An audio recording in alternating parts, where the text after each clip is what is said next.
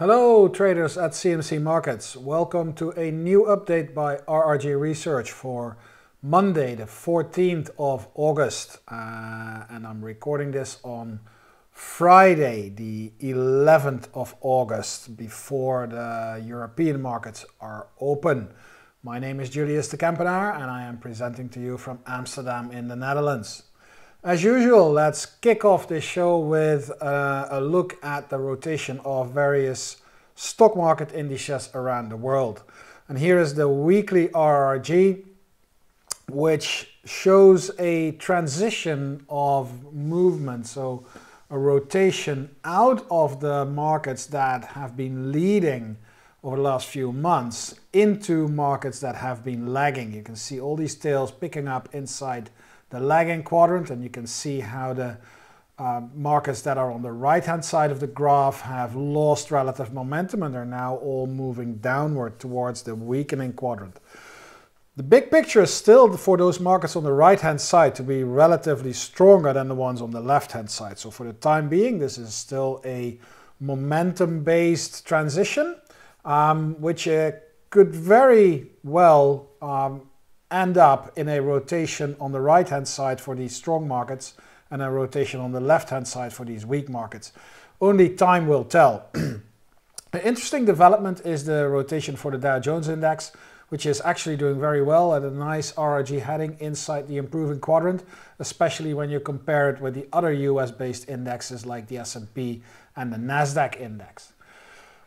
If we look at the same set of markets on a daily scale, then you will see that things are getting a little bit more fuzzy. This is not a very clear picture. These tails are all over the place, and it sort of points to indecisiveness. And I think that's exactly what the markets are telling us for the last week. If you look at the movements over the last week, it was 1% up, 1.5% down, 1.5% up. It was a pretty volatile week.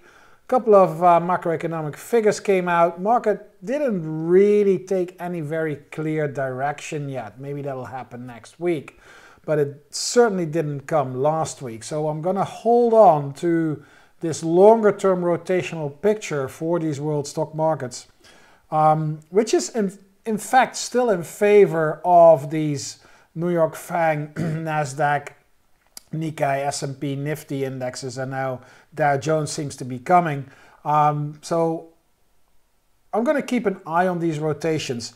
Only when these tails are starting to pick up again, so the ones in green are starting to pick up inside weakening and rotate back up towards leading, and the opposite rotation happens on the left hand side, then we will know that these markets are still leading.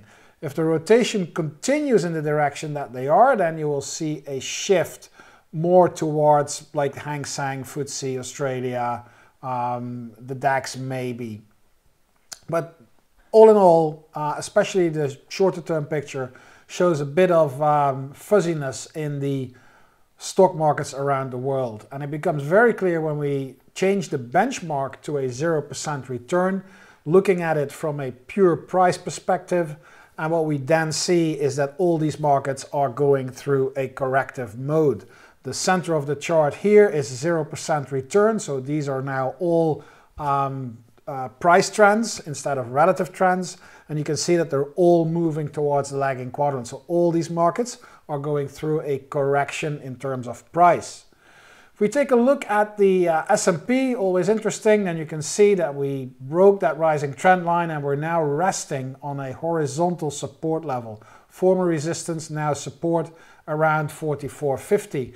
And especially Thursday's candle, so bar here, you can see how we opened higher, we had a pretty good day, and then towards the close we sold off. We barely held on above 44.50.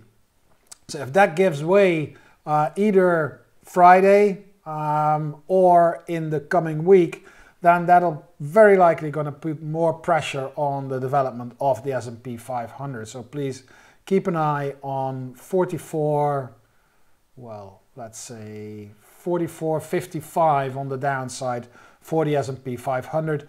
Upside, 45.30, but as you can see, it's a little bit more cluttered with resistance. So for the time being, with this lower highs, lower lows image in place, I think that the risk is very clearly to the downside here.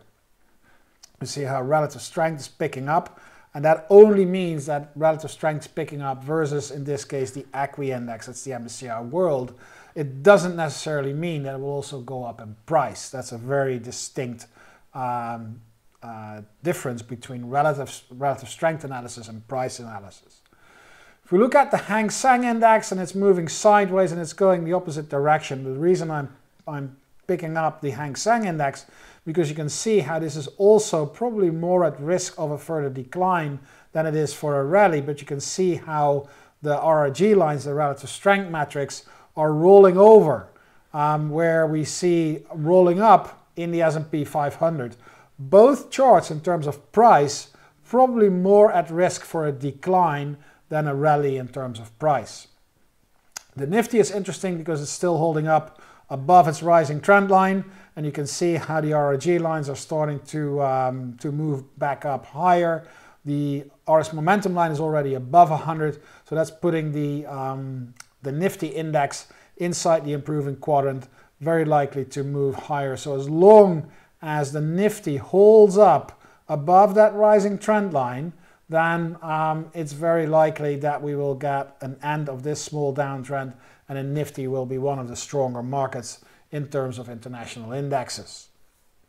I haven't shown or talked about the chart of the US sectors for quite a while with you guys, and I want to bring it on right now. So this is the RRG, the weekly RRG for US sectors, and what you can see here is it looks a little bit like what we saw in the world indexes. A select group on the right hand side, select group on the left hand side, and they're moving in opposite directions in terms of relative momentum on the JDK RS momentum scale. So discretionary, communication services, technology, we all know these were the sectors that have been leading the market higher over the last few months. They are now losing strength. These tails are pointing lower, and that means that money is rotating out of these sectors. Now, where is it going? Pretty much to all the stuff on the left-hand side. The further to the left, the weaker it is. The further to the right, the stronger it is. So the two sectors that I really am keeping an eye on are especially industrials and materials. Financials picking up really nicely, and so is energy, but they're still lower on the RS ratio scale. So industrials looking really good from a relative perspective, and in terms of offsetting trades, so overweighting, underweighting in terms of sector allocation or pair trading, if you're just going to play long and short, then I think there is an opportunity to offset XLI, the industrials ETF, versus XLK, the technology ETF, because you can see how they are on very nice opposite rotational patterns. And the reason I'm picking XLI and not, for example, XLB and XLF and XLE is because XLI is the sector that broke to new all-time highs and is still holding up very well above that previous resistance level. Let's take a look at the individual charts here. So here is XLI, and here you can see that break to new all-time highs. And despite the fact that there is a bit of a rollover very recently, and you might even argue that we are in for a bit more of a correction, especially when you look at the RSI, you can see how that has built up a bit of negative divergence, and the MACD is rolling over. But the strength is in on a relative basis. On a relative basis, that this sector has started to curl back up and is actually holding up very well above that former resistance level that should now start to act as support. So that's around 107.50. And if you compare that with the technology sector, XLK, which also tried to move to new all-time highs, it actually moved to new all-time highs, but it came back. And when a sector or you know, no matter what, any security that breaks to a new all-time high and it's not able to hold above that level, that's actually a sign of weakness, and that's exactly what happened in the technology sector. You can see how it took out that overhead resistance, all-time high levels. We rallied, we kind of tested it as support, even dipped below it, and now we seriously dipped below it, and we're at the next support level around 167. This is not a very strong chart in terms of price, but look at the relative, how this has actually moved lower in terms of relative strength as well.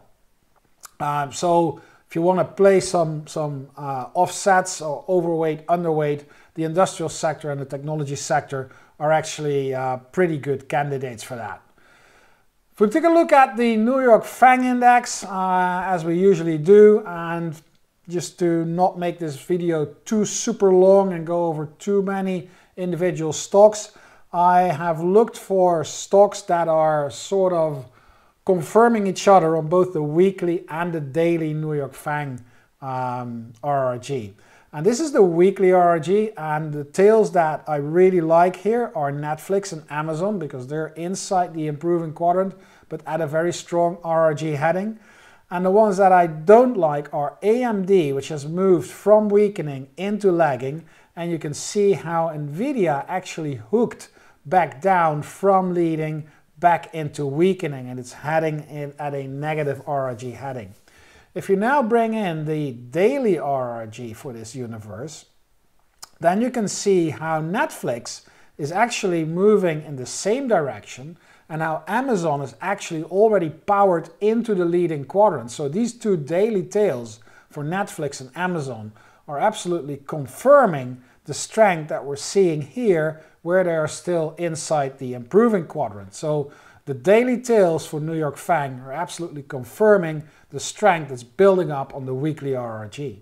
Now on the opposite side, we had AMD and Nvidia. Nvidia is very clearly also here inside the weakening quadrant, very rapidly moving towards lagging at a negative RRG heading. So that is certainly confirming the hook that you saw on the weekly RRG.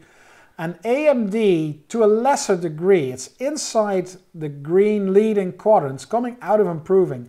But you can see that the heading is already lower, so it's just about to rotate into the leading quadrant, but it's already in a negative heading. And that is pretty much in line with what's happening here on that weekly RRG. So AMD and Nvidia are actually at a negative heading on both the weekly and the daily. And we see Netflix and Amazon rotating in the opposite direction. If we look at the individual charts for these stocks, now let's start with Netflix, and you can see how that is holding up nicely above its breakout level. But the most important thing is the relative strength versus the New York FANG index, and it's actually starting to move higher. And despite the fact that you could actually see a head and shoulders type pattern here in this chart, which would mean that a break below 410 would be a negative sign, but it's especially the relative strength that is encouraging for Netflix to move higher, to potentially move higher, I should say. When we move to Amazon, also at a nice strong RRG heading, then you can see how the RRG lines are rapidly rising above the 100 level, giving Amazon that nice push into the leading quadrant. And you can see where it's coming from, that gap that pushed Amazon above that former high. It's now testing, or it tested, the next resistance level around 145, and it's now coming back and testing the former resistance as support. So especially when we're able to hold up, let's say above 137, that would be really good.